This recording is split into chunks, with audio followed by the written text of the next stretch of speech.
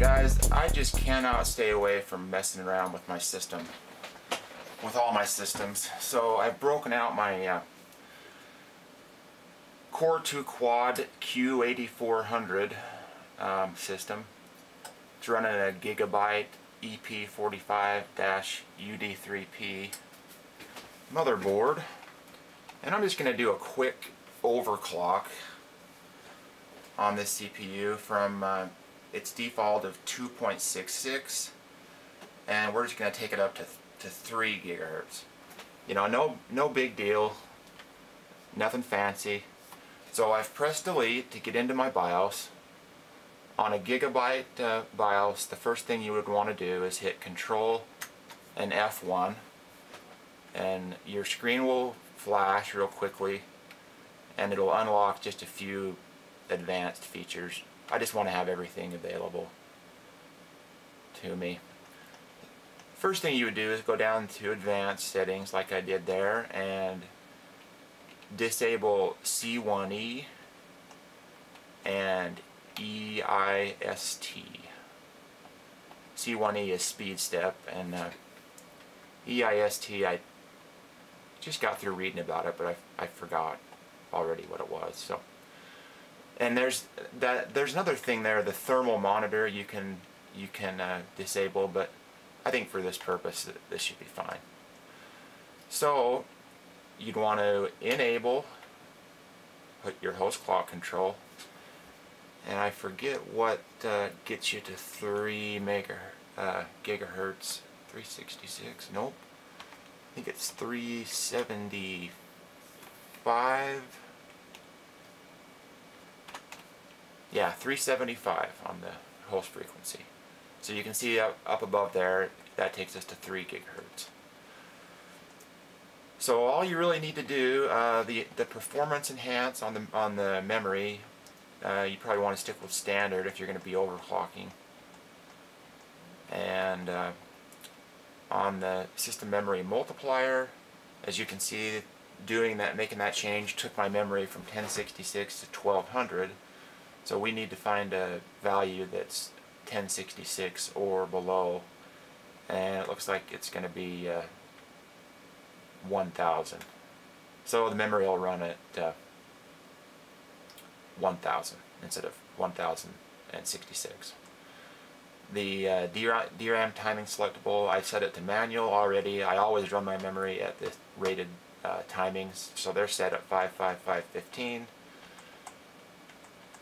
And then on your voltages, the load line calibration you'd want to enable.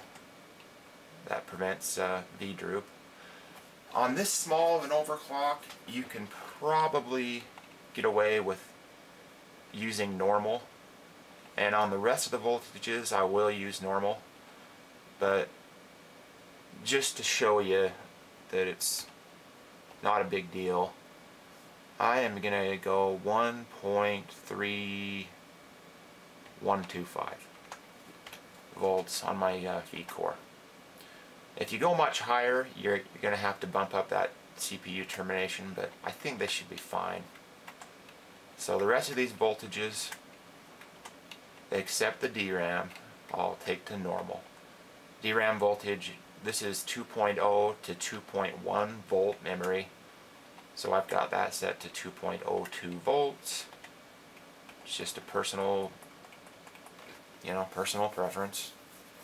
You need to just set that at whatever your RAM is. So here's the settings. Just those advanced features, and then enable host clock control. Take your host frequency to whatever you want it to be at. And now kind of remember, if you're going much higher, you're gonna have to bump up some of the other voltages like we did down here. The timing, don't forget your timing selectable, or your system memory multiplier. That'll be the #1 reason people don't boot, is they forget that making a host clock change changes that. So set your timings, RAM timings, to what they should be, enable load line calibration, and set your voltages.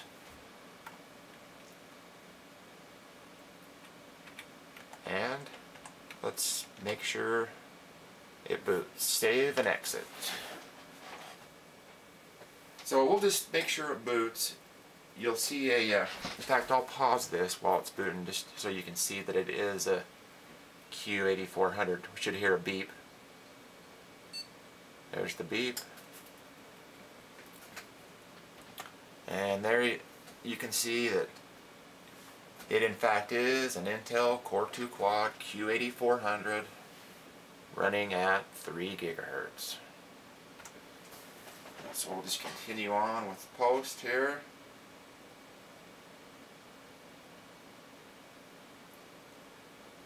And I'm sorry about the bad quality of these videos because I'm shooting this with all my videos with a Canon G9, and I really need to get another, you know, a dedicated HD camera.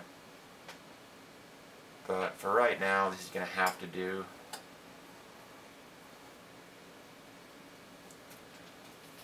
So it looks like it's going to boot. I'll go ahead and put the CPU under some stress to make sure it doesn't crash. Just so you can see here, 100%. And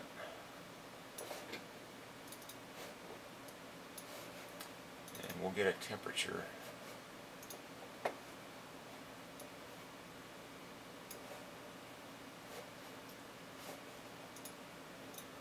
So you can see that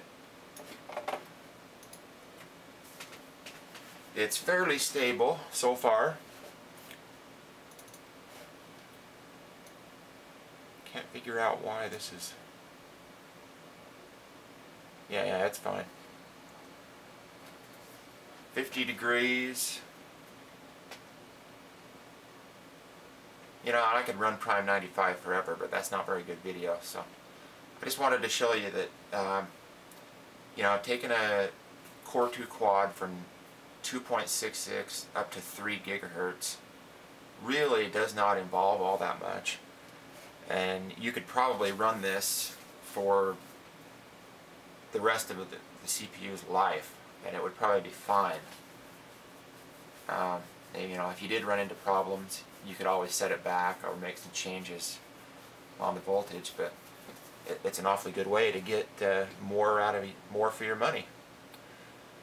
So that's, and looks like well, I've been chatting here, it's staying right around 50 degrees, and that's not bad at all. I think, as I recall, the thermal on this CPU is I believe 72.4, if my memory serves. I believe it's that. So this distance to TJ Maxx is not calibrated right. But anyway, that's a quick overclock on a Q8400 and a Gigabyte motherboard. So I'll talk to you guys soon.